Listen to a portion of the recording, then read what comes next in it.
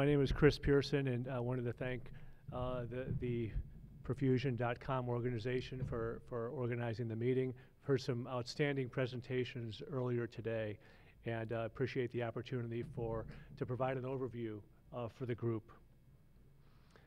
You'll hear Fresenius Medical a fair amount, and the focus of our company at Fresenius used to be having a tough time advancing these. Not sure it's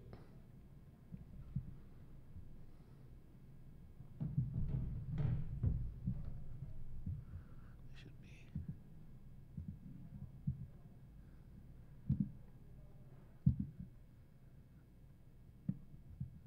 All right. This is page down, right? Yes.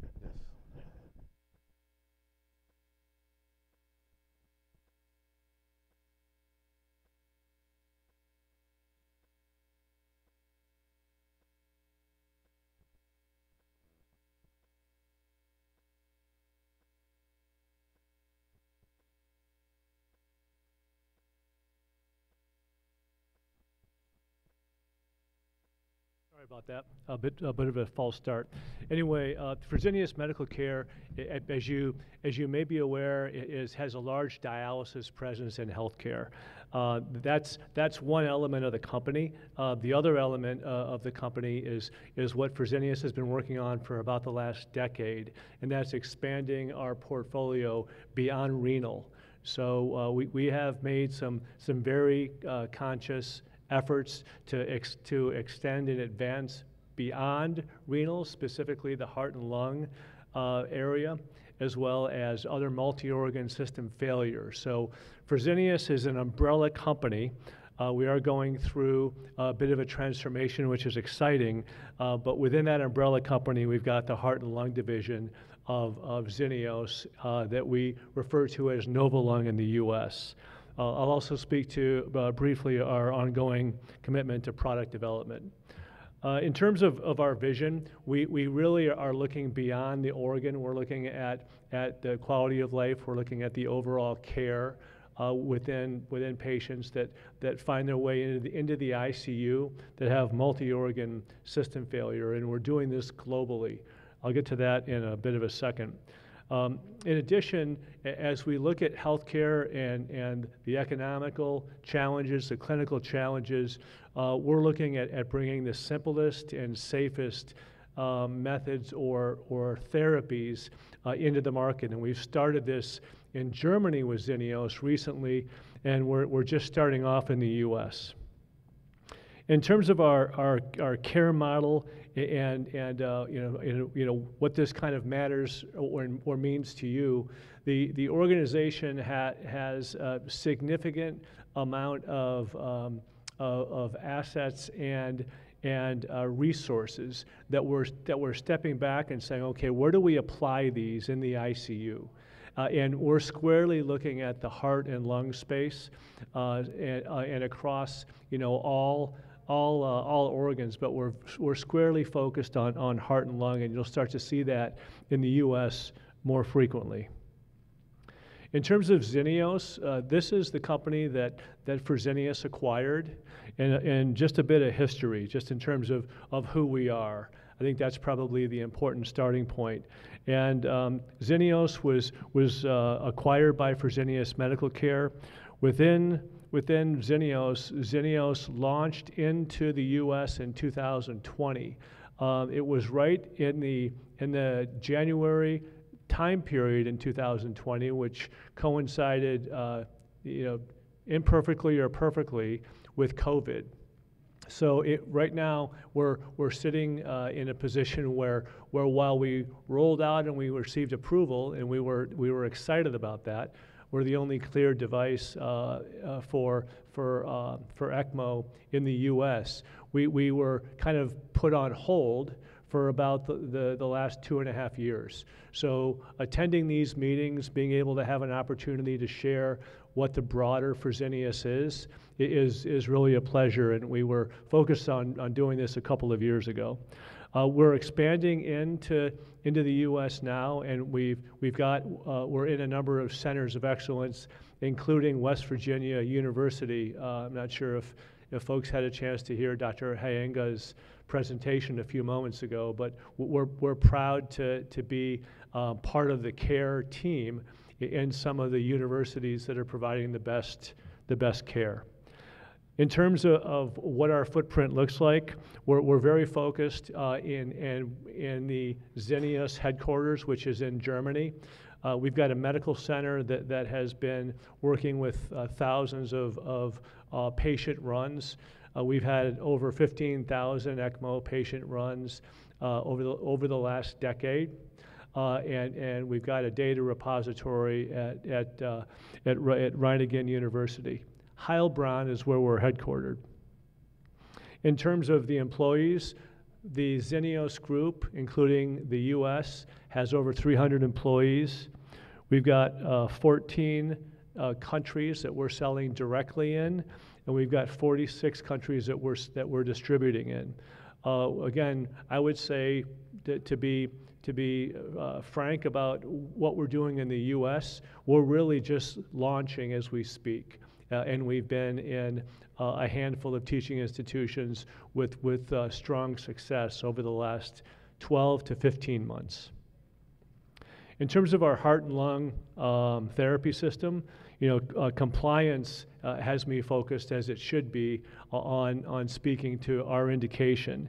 And we are indicated, I'll just read this, we're indicated for long-term over 6 hours respiratory cardiopulmonary support that provides assisted ECMO and physiologic gas exchange of the patient's blood in adults with acute respiratory failure or acute cardiopulmonary failure where other available treatment options have failed. So as we look at where other clinical treatment opportunities have failed, this is where our approval is focused on. And we're proud of this clearance. We're proud of being the only clear device with over 6 hours of treatment.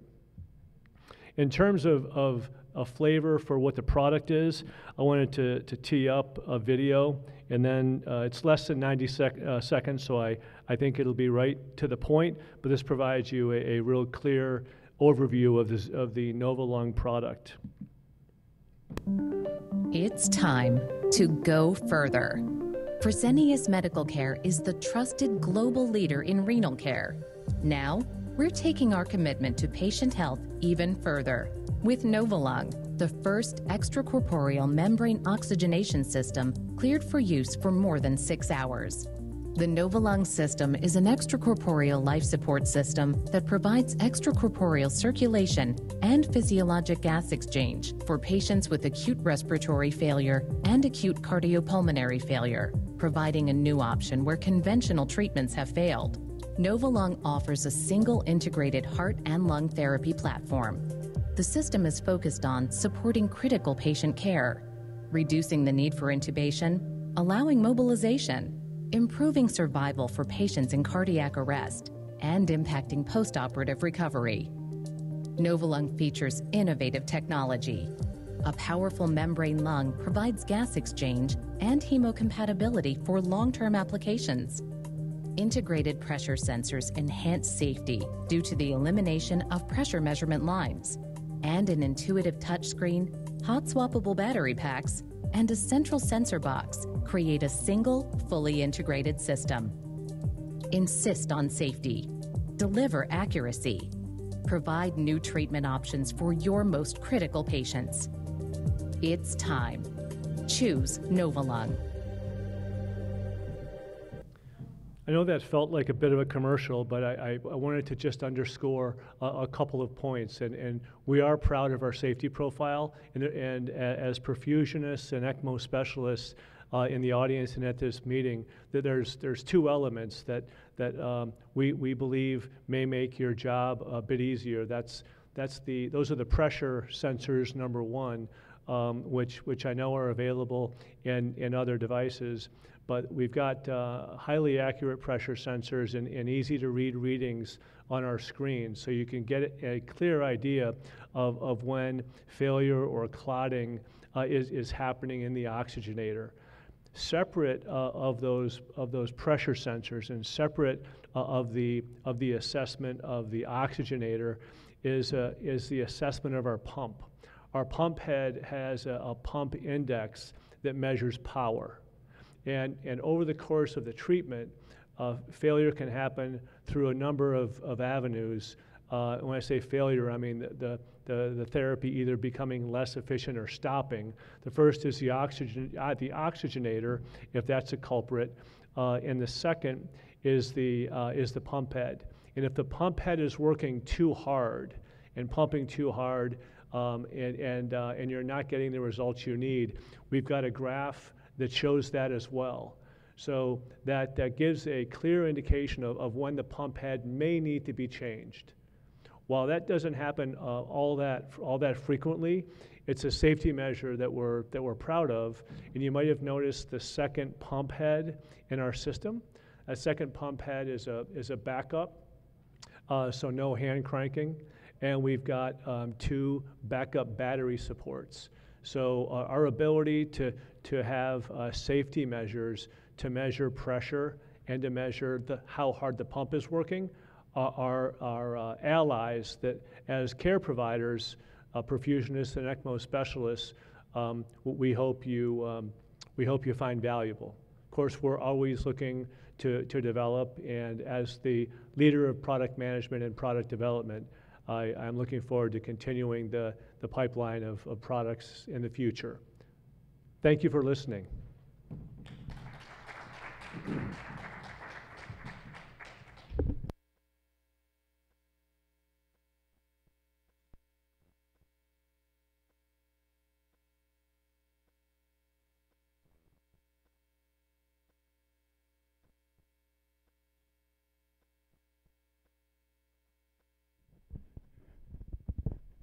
Thank you, Chris. Our next speaker is LivaNova, Larry Petrie, Senior Marketing Manager. Larry?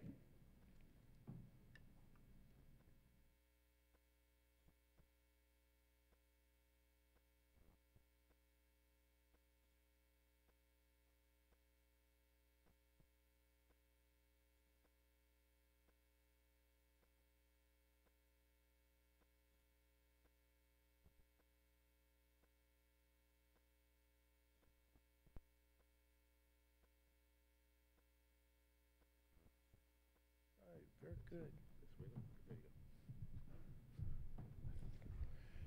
Well, thank you, Carla, for the introduction, and I appreciate you notice that I am not Elizabeth Martin. Her name is in the agenda, and it was left over from last year. She gave our talk, so I'll be carrying that on today, and hopefully do as good of a job as Liz did for us last year. Many of you are familiar with LivaNova because of the products that you use, but you may not be familiar with all of the different products we use or the company in whole. We are nearly a $1 billion company in terms of sales. In fact, we're about as close as you can get to that without going over the line. We look forward to doing that. Our focus every day is to improve the quality of patients' lives. We do that by targeting underserved markets in the medical device space and looking for those areas that are going to grow where we can participate. And we have strong positions in advanced circulatory support, also known as ECMO, cardiopulmonary, which most of you are familiar with, and then neuromodulation as well. If you look at a breakdown of our sales from last year, what you'll notice is that we're pretty well balanced between the extracorporeal space and the neuromodulation space. That gives us a great synergy between the two and the ability to build in both platforms. We also were able to achieve a 17% increase in sales last year, which, given all the present challenges that we face, we were quite pleased with, and we look forward to that growth continuing. Most of the products that you are familiar with are in the perfusion space, and that includes the S5 heart-lung machine, which controls a really large portion of the market share worldwide and builds on 40 years of experience with heart-lung machines. The Inspire oxygenator, which has crossed the threshold for 2 million patients treated, and very soon we'll be crossing the 3 million threshold. And then the extra auto transfusion system, which treats over 500,000 patients a year. So that's the platform most of you in the perfusion space are familiar with.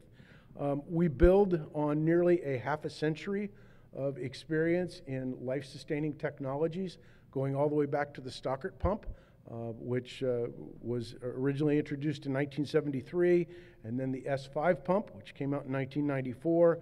A very long list of oxygenators that all represent incremental improvements to oxygenator design, leading into the Inspire family, which we distribute today, along with the S5 that I mentioned earlier. In 2015, Sorin merged with Cyberonics, and that's how LivaNova came to be.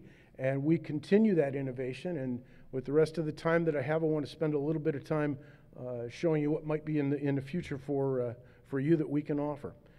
The first one is an innovation on the S5 platform, which we call the S5 Hybrid. It's hybrid because it's a smaller footprint. It's designed to fit into operating rooms where floor space may be at a premium, and it's 27% smaller than the S5. It also takes up a little bit of a different form factor in terms of having a wider footprint than the SCPC did, which makes it much easier to maneuver into these smaller spaces. The S5 Hybrid also can be used with many of the optional accessories that many of you are familiar with the S5. That includes multi-display control panels, our new blood gas system called BCAPTA. We have new alarm software that has been upgraded to match new standards and help you better manage cases, along with the ability to do either base or mass-mounted pumps. We are also very, very pleased to introduce at this meeting and a couple weeks ago at AMSECT the Essence Perfusion Patient Monitor, which represents the new generation of our development in this space. In developing a perfusion monitor and an electronic medical records platform, the first thing you think about is the clinical needs for it. And that was primary in our focus. And what we're able to do is, with this system, reduce the time that you spend on manual entry and remove some of the guesswork around interpreting the data that comes out. We also want to pay attention to helping advance patient care. And we do that through some quality indicator improvements that I'll go into in just a minute, and then also the addition of the goal-directed perfusion monitor built into the system. But these are just in the OR aspects. There's other aspects we have to consider when we develop a system like this as well. All of you have had interactions with your IT department, and you know some of the challenges and some of the appropriate concerns and restrictions that they put on these systems. We've given that a lot of thought on how we interact and how we comply with those requirements. We've also considered the people that are actually purchasing and maintaining the systems, and we have a variety of different ways to provide service level agreements that fit in with your program needs. Taking a closer look at the Essence Patient Monitor quality indicators, we spent a lot of time optimizing that system from our prior experience. Perfusionists can now set desired reference times for their quality indicators. You can set thresholds for different parameters that are of interest, and then that threshold management list is available throughout the case. If it's exceeded, or you go outside one of those parameters, on the display that number turns orange. So it's the right amount, we believe, of catching your attention without being intrusive to let you know that that parameter's been exceeded. And then we've also added some calculations that were commonly requested for things like area and time under a curve for a given parameter. My favorite feature on the perfusion monitor is the addition of the goal-directed perfusion graphic user interface. So you're able to view both in a table format and in a graphic format how you're doing against goal-directed perfusion parameters that you set up into the system that, again, work well with your practice. This is going to be available on every case that the Essence perfusion monitor is used, and you'll be able to, again, customize it to the way you'd like to see it. We have the Essence Perfusion Monitor here with us. It will be available in the exhibit hall when this session ends. So if you're interested in seeing more, touching it, seeing how it looks, come by our booth. We'll be happy to show that to you. I also want to draw attention to the LifeSpark platform, which is our ACS platform. It's built on 20 years of life support experience through Tandem Life. And it provides up to 5 to 6 liters per minute of flow when you're using peripheral cannulation.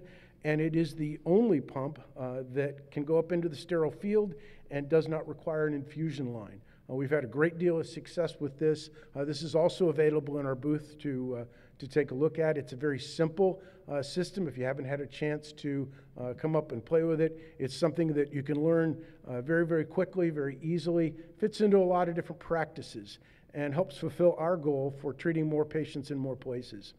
The LifeSpark system is also available on a variety of platforms depending on your support, so it fits well into traditional VA and VV ECMO. It also works well with RA and PA and LA and FA bypass. So again, come by the booth and you can have a chance to look at it. We're also hosting an event tomorrow afternoon in the garden room, and we'll have a workshop where you can get a little bit more hands-on with that. So with that, Carla, I will say thank you and be happy to take questions online as they come in.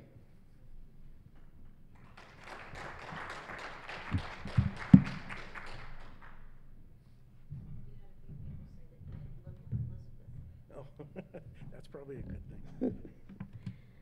I know that we're getting a lot of questions about products coming in through our portal. So all of the sales reps are going to be going back, looking through this. So all the questions that you've been asking will be answered probably either later tonight or tomorrow. So be on the lookout. If they're not answered and you need more information, then please just contact me privately or personally or through email, text, or however, and I'll make sure I get the information for you.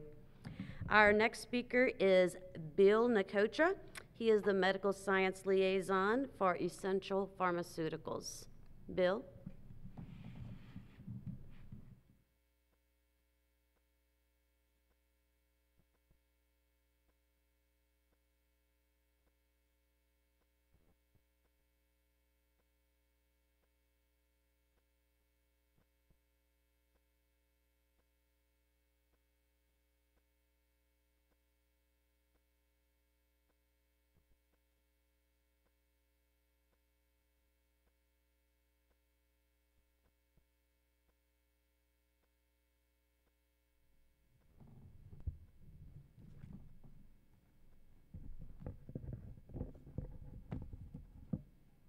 Oops, there we go, kiddos.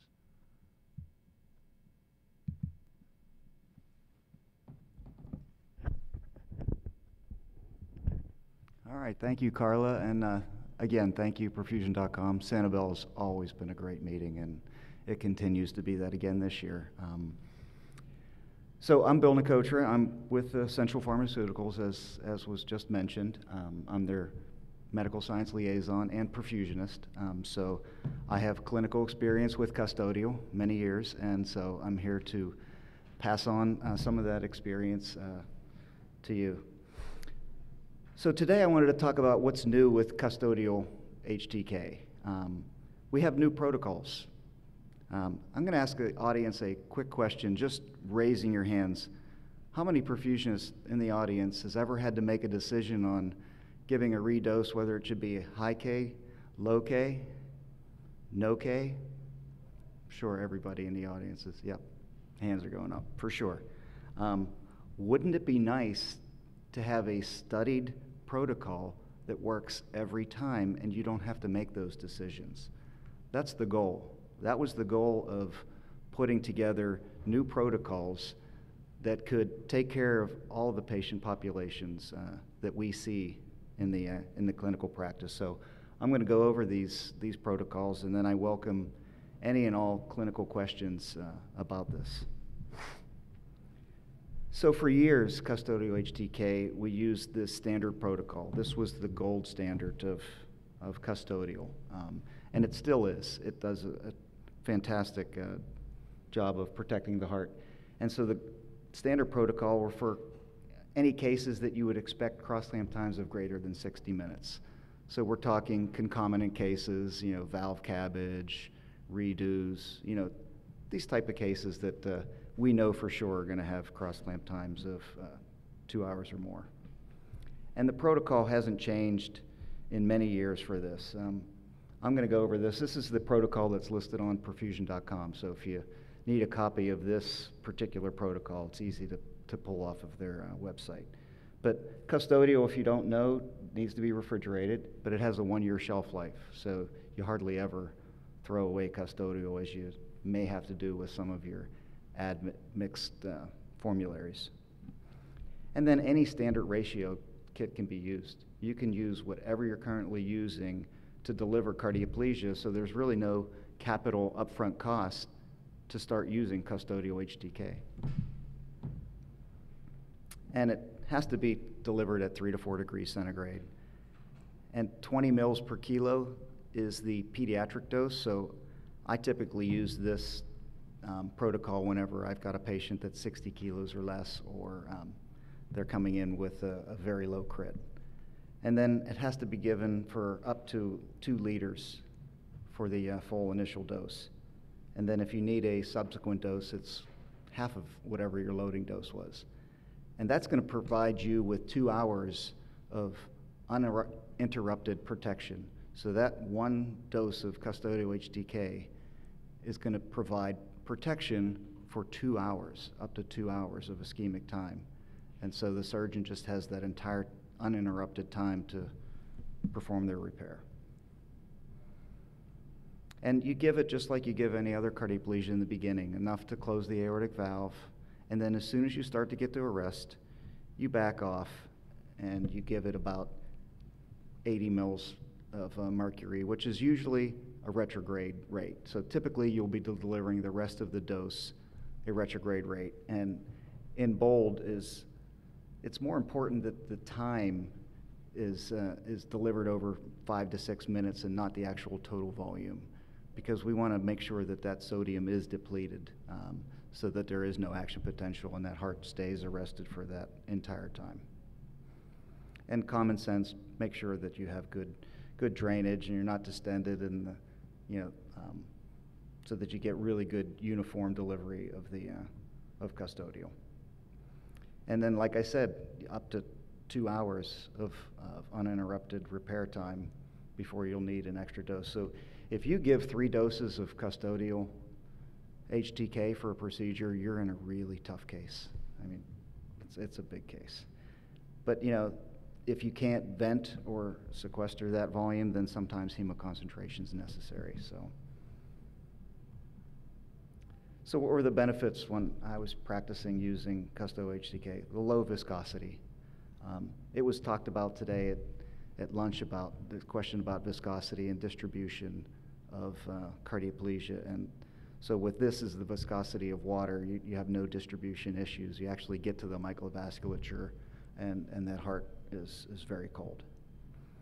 And it doesn't hardly have any potassium in it, so you're not going to have that high potassium load, and you're not going to have to deal with typically Ks of 7, 8, 9, and having to figure out how to take care of that. And it's got superior buffering capacity to any other cardioplegia on the market. It is the only cardioplegia available in the United States that has histidine, and we all know histidine is a powerful amino acid buffer, and it'll buffer that pH in the anaerobic environment for an extended period of time, and that's why you can literally go 2 hours with a full dose of custodial. And really, for the high-dose protocol, just one recognized protocol. So no matter what institution you go to, if they're using custodial, they're doing the same protocol that another hospital's doing, because there literally is only one protocol. And so there's no confusion. And I think that when there's no confusion and you're all on the same page and it's been studied, you should expect better outcomes. And no additives. There's no compounding. So if you've got an emergency case, you run to the refrigerator, grab a bag of custodial, and you're on your way. Sometimes you don't need retrograde because of that even distribution and that length of time of delivering. And also, we have a cold agglutinin protocol. So if you've got a patient that has cold agglutins, you can actually protect the heart with temperature and not just try and give, tepid cardioplegia and hope for the best. You can actually protect the heart with cold cardioplegia. So those are some of the benefits that I saw when I utilized it. But here's what's new. Here's the low dose protocol. And Dr. Gnaiden was, if you saw the Wednesday talk, and if you haven't, I would recommend going back and taking a look at it since it's available. He came up with this low dose protocol because of COVID and having to change techniques. And what he found with this low dose protocol is that for cases that were 1 hour or less expected cross-clamp time, he could give half the loading dose. He could give up to 1 liter of custodial for expected cross-clamp times of less than an hour. And he would give it at the same typical rate that you would with the high-dose protocol, so at 4 degrees centigrade, 10 mLs per kilo, and then at a retrograde rate of 100 to 80 to 100 millimeters of mercury. So it would afford him up to 60 minutes of ischemic time before he would need to redose. And typically, if he was doing a CABG patient, he would take 1/3 of that dose and give it retrograde, just to make sure that he gave the heart really good protection. And then if we went over 60 minutes and he knew it was going to be a little bit longer, then he would just go ahead and repeat the initial dose. So give another liter if you know you're going to be a little bit more. So if it does end up rolling over, then it's almost like giving the full dose. And so what were the benefits? What were the reasons to consider doing this for some of the patients? Well, in single dose techniques, which are very popular right now, we believe that you get better long-term outcomes with a single dose technique of less than 60 minutes. Obviously, now that you're reducing the total volume from 2 liters down to 1 liter, you're going to have reduced hemodilution. I mean, common sense there, but the hyponatremia mostly wasn't evident anymore. Sometimes, it wasn't even noticeable, so that's that definite benefit to this. And, they didn't use hemoconcentrators for any of the cases that he ran these. I think it was, and I have to refer back to his paper, but I believe 90% of the patients that he did, somewhere around there, he didn't use a hemoconcentrator when he used this protocol. The caveat is, and that's why I have it highlighted, is obviously there's a higher propensity to redose because now you don't have that 2 hours of protection. You've pulled it back down to 1 hour. So if you do get stuck or things happen, you might have to give a redose. And if you saw his talk, you'll know that there is some concerns about redosing. The questions have not been answered yet about the effects of redosing and long-term outcomes. And then started to take a look at modified custodial. And this is something really new. We just started implementing this into practice. And this is basically adding 1 part blood to 4 parts crystalloid. So we have a modified Del Nido. And for modified HTK. And for this, we give it the exact same way as we gave for the low dose protocol. We give it 4 to 8 degrees centigrade, up to 1 liter, and the same rate. And if it's a CABG, 1/3 of it in the retrograde cannula, and redosing, same thing. Repeat the induction dose. So why even talk about adding blood to a crystalloid solution that's tried and true, that has reproducible results? Well, here's the reason. Because now we have a direct comparison to Del Nido. You can now do a prospective study. Go up against the original Del Nido formula and go ahead and try it. See what you get. Because I can tell you there's no studies out there currently that are looking at custodial versus Del Nido. They're just not. Now you can do it at your institution. We're already doing it right now. And here's an example of some of the data you can start collecting when you're looking at now you know, one-to-one, apples to apples, modified custodial to modified Del Nido. So here it is. It's coming, and there's more data. This is early data, so all the numbers aren't in yet, and this likely will be published when we do have all the data in, but here you go. There's an opportunity to start actually measuring outcomes. And here's something that I've heard in the field for many years, is that I don't use custodial for cabbage patients because, you know, you're using a 100% crystalloid solution and it can bleach out the heart. And surgeons can have a difficulty tracking some of the coronaries and where they actually need to do their anastomosis, and then whenever they do a vein graft, being able to test with just pure crystalloid. They like to have that blood so that they can actually see the distribution of the crystalloid, because if you're giving straight crystalloid into a vein graft, you can't tell if it's penetrating where you want it to be penetrating, but with a little bit of blood, now it makes the visualization so much better. And so we're hearing it, and so now that's something that now you can use custodial for every case. Valves, cabbages, aneurysms, etc. So a lot of cool things are happening. Here's my email address, so if you do have questions, you want to hear more about this, I'm definitely easy to get a hold of, and I appreciate your time, and I'll take any questions if there is a quick question now.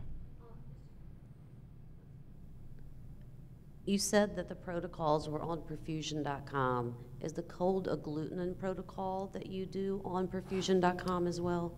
No, and that's a good point. We should probably discuss that. You have people requesting that? Yes. Okay. They can contact me. I will give you my protocol that I used personally, and it works very well. Great question.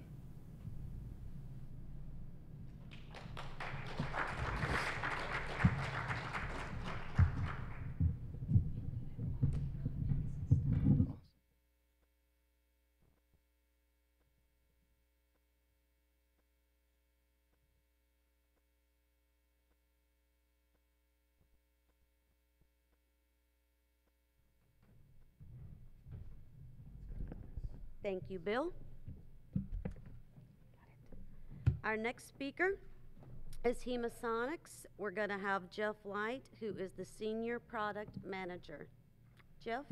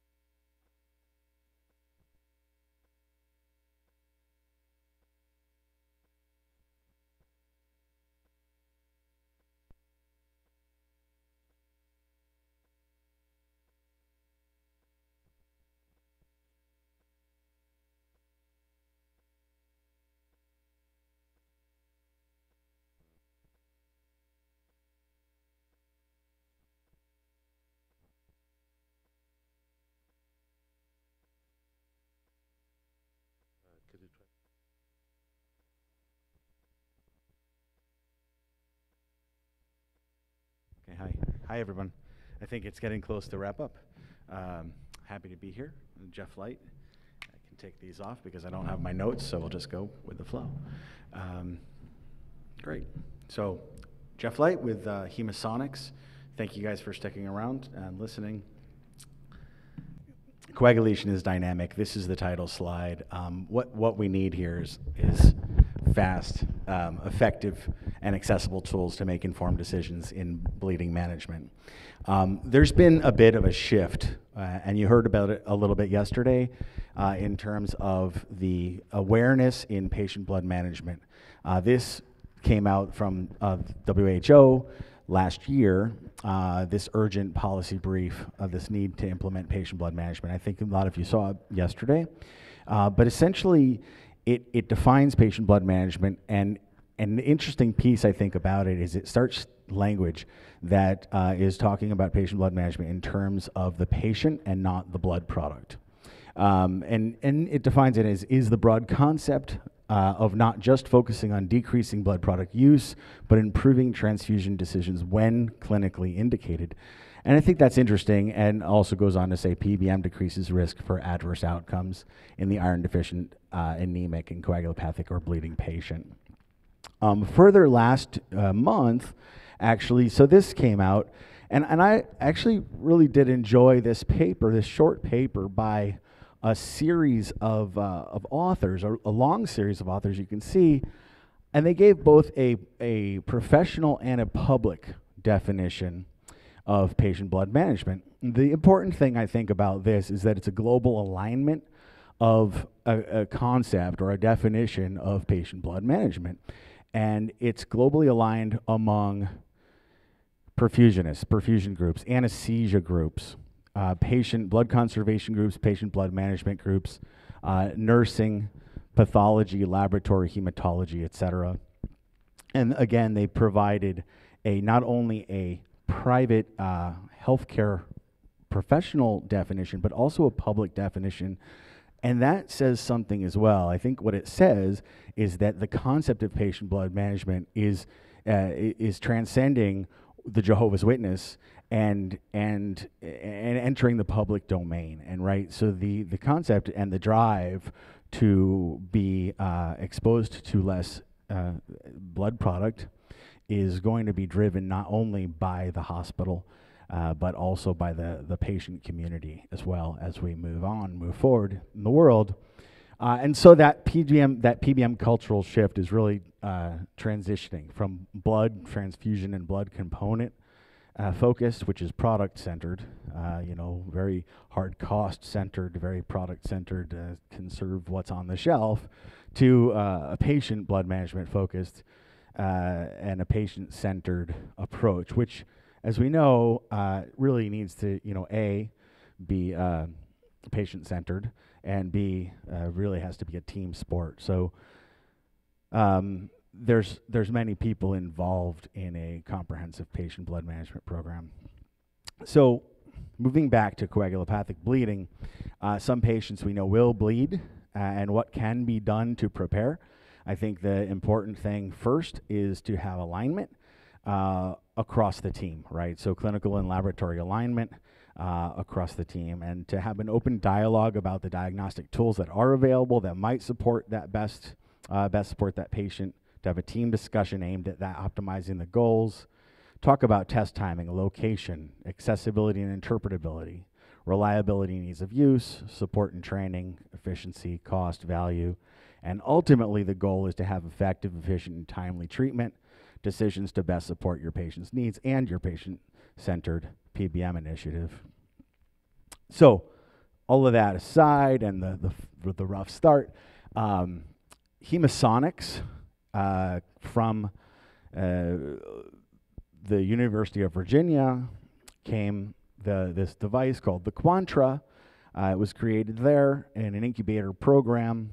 Actually, the inventor and founder is still with the company as our CSO. It's headquartered in Charlottesville, Virginia, but really the base of operations is in Durham, North Carolina, where everything happens. We affiliated with Diagnostic Astago in 2017, achieved CE mark in 2017 for the Quantra and the Q Plus cartridge, and then in 2019 for the Q Stat cartridge, another cartridge. And then received FDA clearance, de novo marketing authorization in 2019 with the Q Plus for cardiac and major orthopedic. And then we've achieved about 100 employees worldwide, and we're expanding global clinical partners throughout the USA, Europe, and Asia every day. So that's HemoSonics. That's what we are and what we do.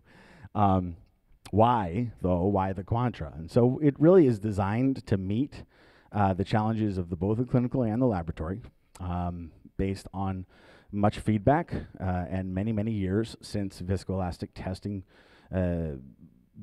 was invented 70 some odd years ago. And it was designed to meet the challenges that are inherent to classic viscoelastic testing technologies, methodologies. Those being an ease of operation and competency, really allowing for use at the point of care, allowable by both laboratory and clinical, and allowing for that ease of operation. Ease of interpreting results, really aimed at increasing confidence, improving communication across and between teams, decreasing complexity in critical situations, speed to actionable results from the blood draw, of course, and then Quantra Q Plus, it provides complete results in 12.5 minutes, 15 minutes maximum. And it is, Quantra is the first viscoelastic test to be explicitly tested and indicated by the US FDA for use at the point of care. Really quickly, 30 seconds is all it takes to run this test. I think you saw this yesterday. It is literally a closed tube sample, scan, push it in, push it down, push start, and you have your results. Also, in terms of ease of use, ease of compliance, a little bit that will make your laboratory happy. 2 levels of liquid quality controls. Alpha is liquid quality controls. Every single parameter is measured. This is just a look at what it looks like. It looks like a little blood tube. So testing a control is actually just like testing an actual sample. Once it's prepared, you just push it down, just as I showed you in the previous slide. Real-time quality assurance, the internal quality controls, again, another need that every 8 hours the system runs an internal quality control. Won't let you proceed if something doesn't pass. This is another important piece that the laboratory will enjoy to help ensure that the test is going to output the correct result. Again, enabling point of care use. So cartridge QC with every single test and at startup, and as I already mentioned, the liquid quality controls. So really the only thing in your hands as the clinical user is to get the tube filled to the right level. It's completely closed tube, and stick it into that cartridge and hit the start button. As you can see, Quantra Connectivity Solutions, we have both remote view and drivers and middleware through all of the major players. But quickly, talking now about interpretation and speed, I just want to draw your attention to the top left-hand side of the screen. We're looking at that top row, and at the top left we have CTH, as you can see. The top middle we have CT, and the top right we have CTR. Those are all of our clot initiation parameters, and what we're looking at there is we're looking at the combination of both the initiation, meaning the upstream factors, or those that would be contributed to by those factors that would initiate clotting, ones you might find in FFP or PCC, and then also the influence of heparin, for example. CTH is a heparin neutralized clotting time. So it is a clotting time in the absence of the effect of heparin. Clotting time in the middle is heparin sensitive. And then clotting time ratio, which is CTR, is really just one over the other, right? So clotting time ratio over 1.4 would indicate the likelihood of residual heparin, which is fairly helpful to know post-protamine, especially if you're not using an HMS or low-level ACT, as well as in ICU if you suspect rebound. On the bottom, we're looking at clot stiffness parameters. Clot stiffness parameters across the bottom on the left, we have CS, that stands for clot stiffness, PCS, platelet clot contribution to clot stiffness, and FCS, fibrinogen contribution to clot stiffness. They are what they sound like. Clot stiffness is your total clot stiffness. It is the platelets, the fibrinogen, the factor 13 cross-linked, the whole kit and caboodle, if you will, that makes up the clot. The platelet contribution to clot stiffness is, of course, that isolated but within the context of whole blood platelet contribution to the sample as it clots, and the fibrinogen contribution to the sample as it clots. You can see the green reference ranges, and the white arrows are pointing to the area where the clot has happened. If anything is out of range, it will turn yellow. We did go through this yesterday, and I think a lot of you saw it already, but it can't hurt to look at it again. Of course, on the screens, if you're interested to look at the dynamics of the clot, you can take a look at the curves, and then on the right here, you can see that you can trend your patient over time. So if your patient is exposed to a treatment, or if your patient is being tracked through the surgery, and you want to see how they're progressing, how they're doing, in what direction perhaps some of those parameters are headed, you can do that. So for example, you can see how your on-pump sample, your rewarm sample, looks as compared to the baseline sample, as compared to the post-protamine sample, or post-intervention, if that hopefully doesn't, but sometimes does happen. Interestingly enough, coagulation, as I mentioned in the beginning, it is dynamic. And reference ranges are great, but reference ranges are based on normal, healthy volunteers. These people that are being tested with Quantra are not normal, healthy volunteers. Everyone starts in a different place, right? And some of us, me and you and everyone in the room, we all have a different coagulation profile to start with. And I may right now be falling in that normal reference range. I may not be, right?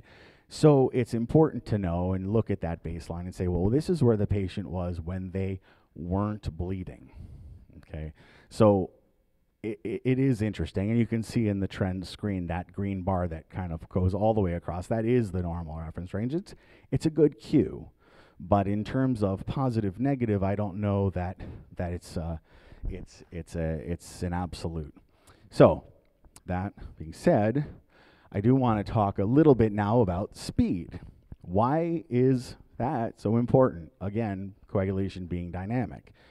Well, the more blood you lose, the more factors you lose, the more you bleed out, the more you're treated, the dilutional coagulopathy can happen, and the more factors are consumed, the worse things get, right? So say you have a bleeding patient at 300 mils per 30 minutes here. This is actually an excerpt from Tanaka Bader from 2013.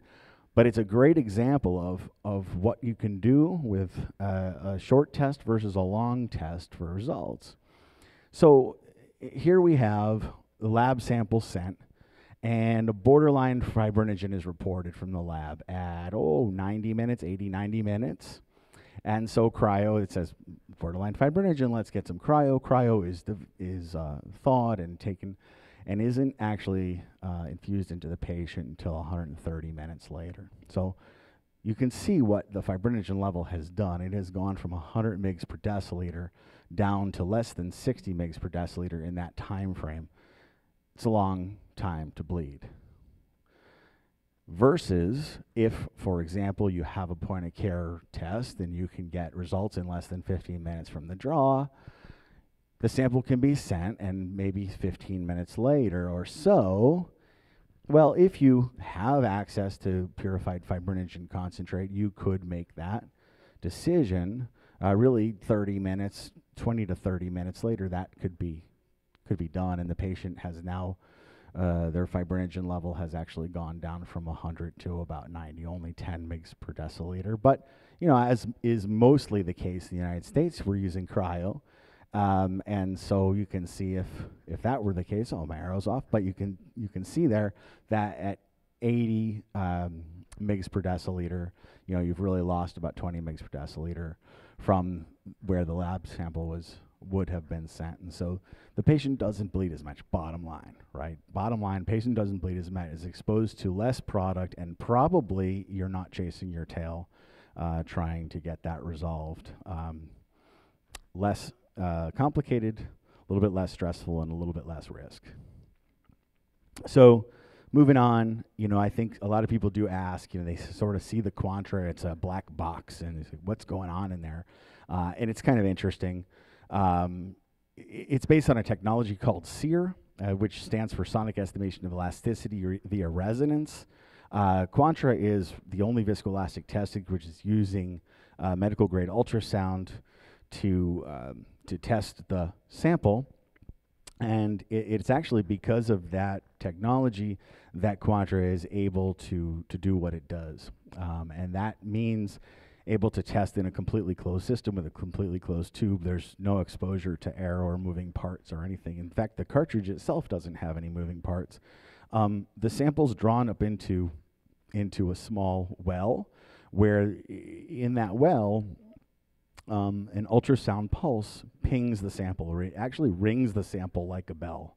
And every 1 second, ultrasound hits that sample and listens to the clot basically change over time. What it's doing is it's directly measuring the shear modulus of that sample. And it rings that bell, in a completely closed system, and it is hearing the change. So what shear modulus is an absolute property of all solid materials. Like this podium, right, has a shear modulus. Blood is a liquid. It has a shear modulus when it's a liquid. It has a shear modulus at every second of change as it transitions into a solid or a semi-solid viscoelastic material. The higher the modulus, the stiffer the material. And it is expressed on the Quantra in that scientific unit of a hectopascal. So it is directly measuring, and because of this, we can measure this, so we can do this very quickly, and we can also provide the range of parameters that are unique to Quantra. So that's it. Why Quantra? Again, it's ease of operation and competency, allowing for point of care, ease of interpretation, speed to actionable results, and so forth. Thank you. I'm Jeff Light.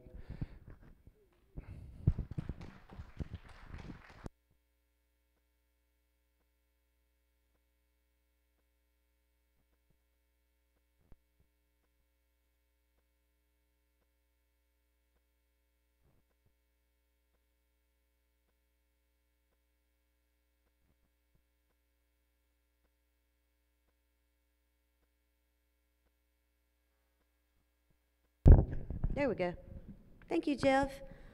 Well, this concludes our session tonight. We want to thank everyone for joining us. At 6:30, we're going to have our soiree, which is sponsored by Perfusion.com. We hope all of you come by the booth, get your PDC swag. We have amazing new traveler package that we are offering to